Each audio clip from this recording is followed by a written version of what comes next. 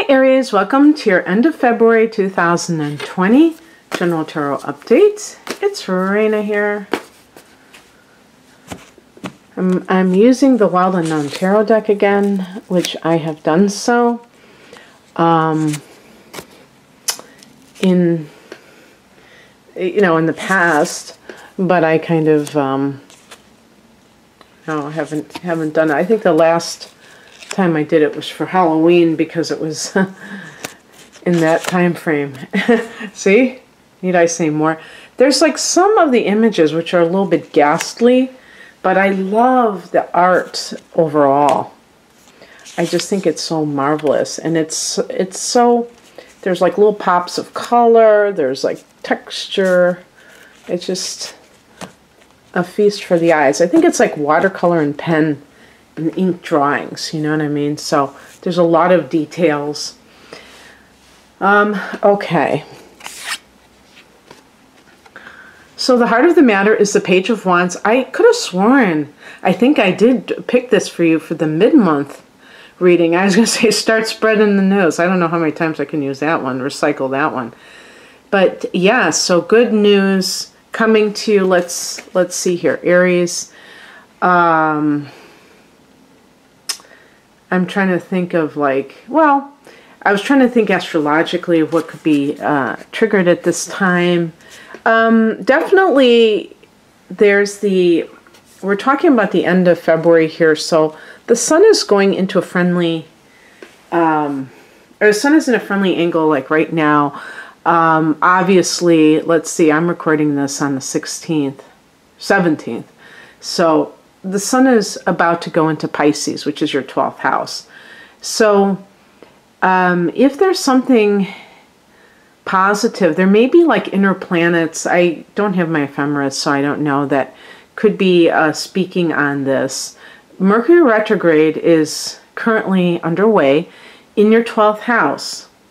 Okay, it will go to your 11th house, which is supposed to be the luckiest house by traditional astrologers. And perhaps you will receive some kind of news that has to do with maybe a dream of yours that you thought you were putting on the shelf, and you find out that something is coming through for you. I have a video up, now that I think about it, about this, about some of these transits. This is actually going to be more about early March than anything else. So I have an astrology video for that, so check that out if you're interested in learning more about that. These readings that I do, even though I label them as late February and stuff, I'm not really attached to the idea of time. I think that these things can occur in other time periods than we're designating. But just the whole point is, it's kind of fun to give a flavor to what the potential energies might be. There's also maybe some kind of a new idea or project that you've actually begun to enact, and that could be very exciting for you. And being in Aries, I wouldn't be surprised if Page of Wands is connected to Aries, or Ace of Wands too. I don't think I got that one, did I? To me, they're very similar. In the past position, we have the Two of Pentacles. So this may be just kind of an ongoing situation where you've been working two jobs. If you've been trying to launch something or preparing to launch it, you may have been doing a day job and paying the bills with that, and then the love of your life type of a situation that could be quite hectic to have to kind of balance the two. But you know what I tell people that are unhappy where they are in their work, but they are afraid to quit because they just can't, they really want to have an uninterrupted flow of, earning power. I tell people to, and I don't tell people what to do, but I just say that if you begin to create your own business, it makes going to a job that you don't like more tolerable, because you know that you're building your future, you know you're really going after your dreams, and you're kind of honoring yourself, I think. And so it makes it more tolerable. Obviously, there are certain circumstances that it is not safe to tolerate it because it's just affecting you too deeply. I'm talking about more the kind of stagnation, boredom type of feelings. The higher message is the Son of Cups, which is the Knight of Cups. This can be like an offer that is given to you. By the way, this could be a love relationship for sure, and maybe even juggling two relationships. One might be very practical and one might be passionate.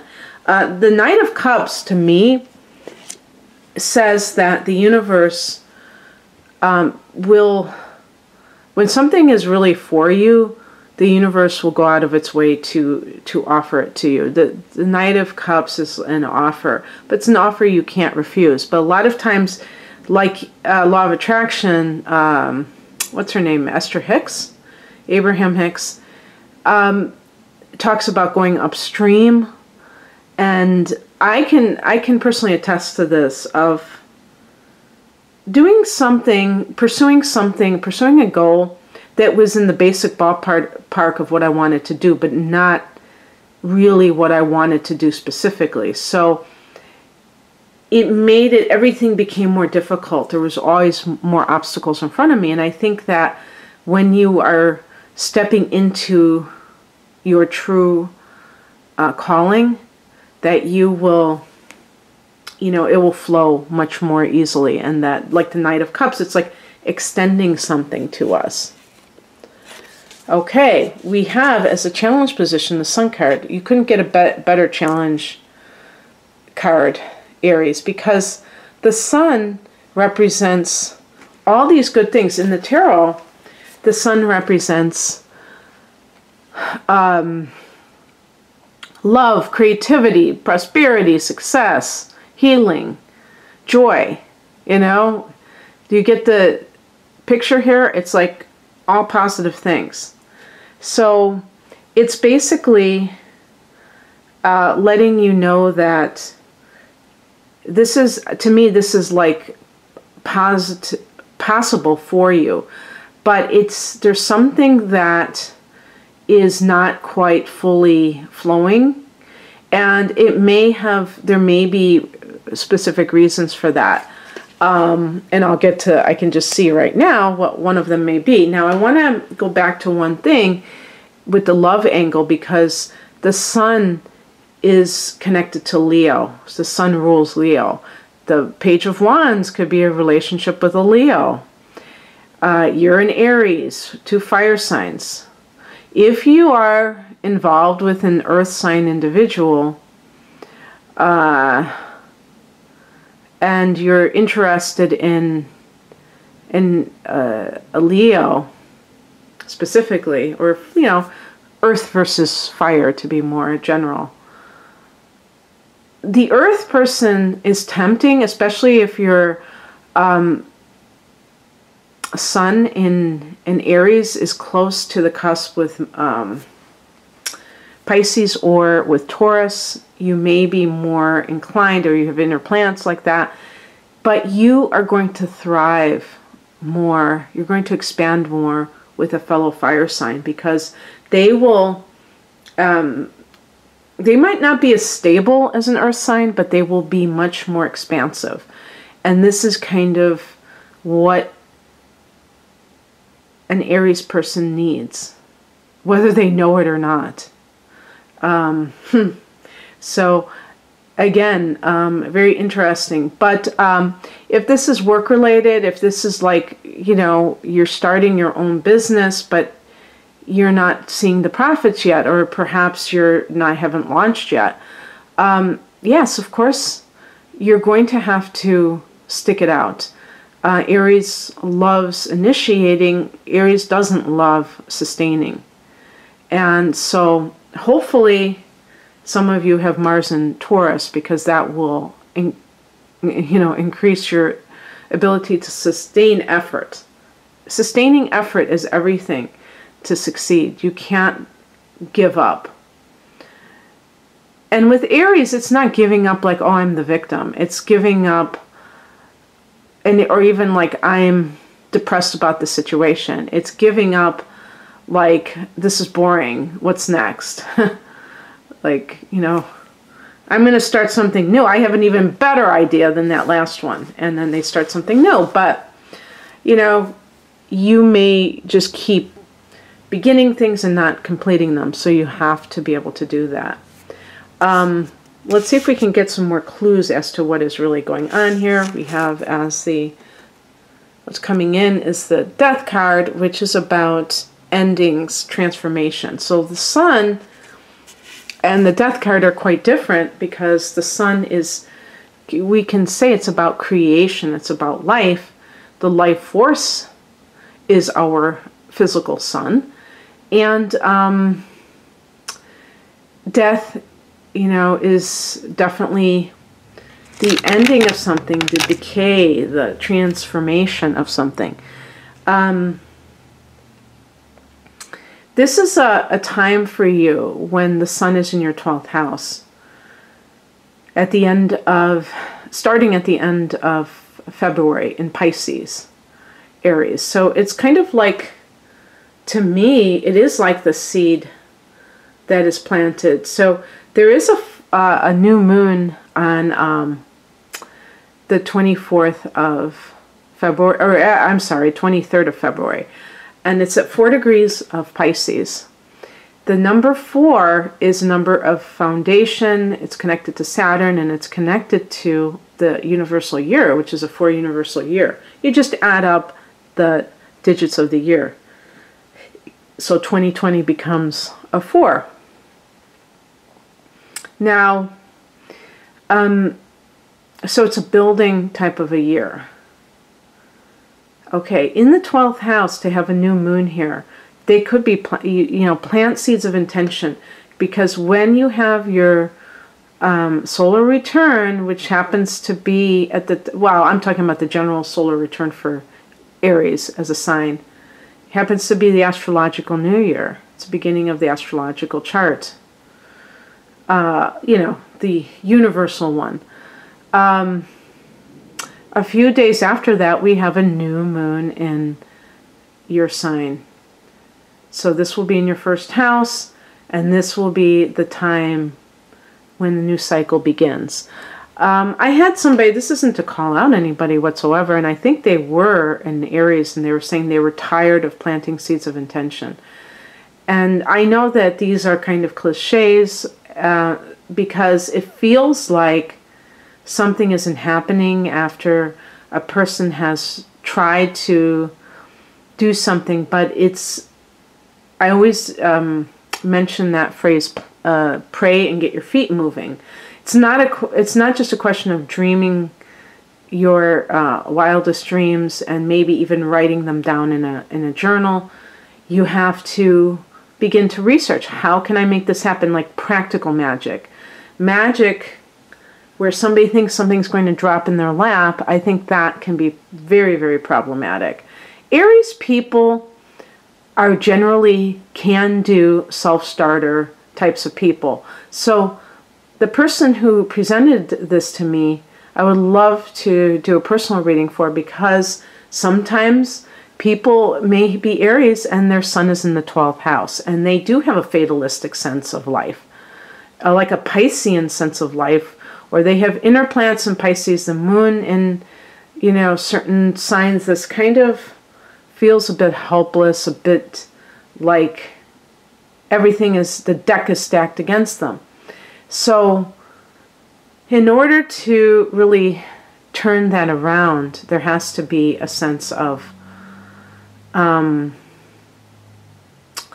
being able to